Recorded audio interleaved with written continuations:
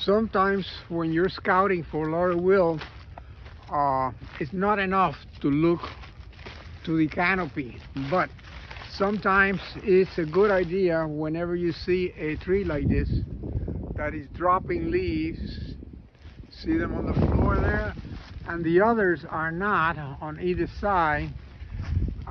This tree probably has it.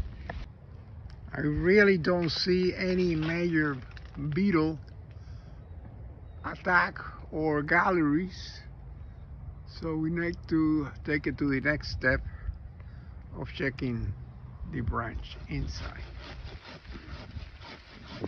Hard to see, but I think I see a ring around it with a couple of spots. Since we strongly suspect it, we're gonna check one of the major branches. This is the challenge of Laurel Wilt. This branch is pretty clean, but this other branch, clearly you could see the staining, pretty advanced, of Laurel Wilt. This tree has to be pulled out. I have spent close to 15-20 minutes just on one tree alone to determine whether it needs to be pulled or not.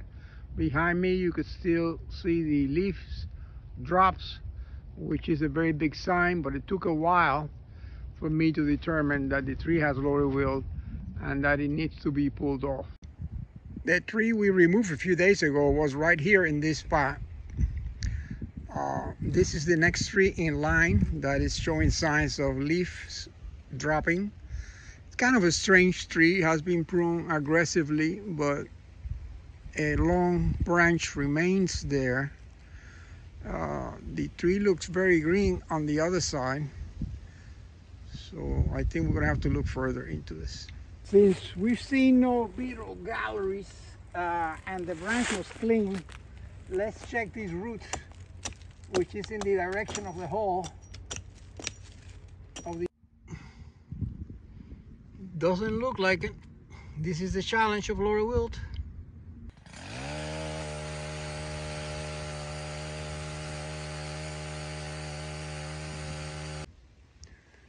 We're gonna check out these branches that we just cut to see how they look.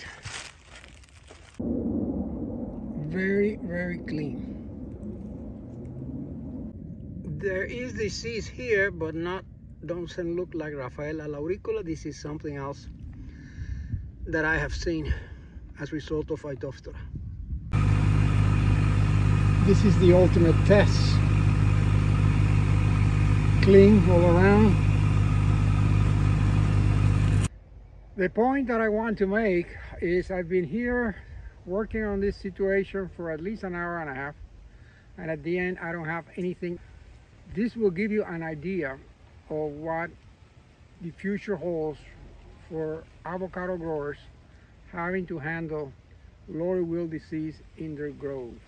This is why I say do everything you can. Don't let the wilt go underground, because then it becomes a nightmare to manage it. Now we're going to look at that other branch that we did not look at yesterday. I woke up like at 2 o'clock in the morning thinking about that it may be in the other branch. So we're gonna use a chisel and a hammer. We make a square so we could pop it out and see what we see.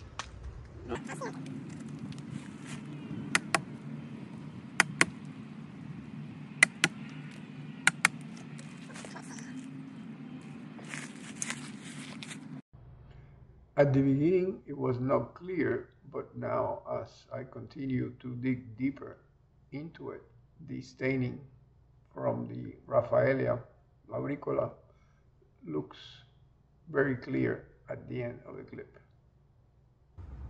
No question about it. This is definitely Laurel Wilt. I don't even have to send it to the lab. Symptoms don't lie. This is a good case to illustrate the difficulties and the challenges of scouting for Laurel Wilt. Some of the branches, even the roots on one side, had no symptoms. But I came back the next day, I saw more leaves on the ground, Look back at my memory in the 9 years of fighting wilt. Whenever this happened, there was always wilt. So I came back with the idea of looking at it to see if there was more, and in fact there was more leaves on the ground, so there had to be some wilt here, and we had to check the other branch, and it came out positive. Now the tree gets tagged to be removed, and since it's already coming from one tree a few days ago, 2 trees, I'm going to take the clean tree next to it. That way we can probably stop it right there.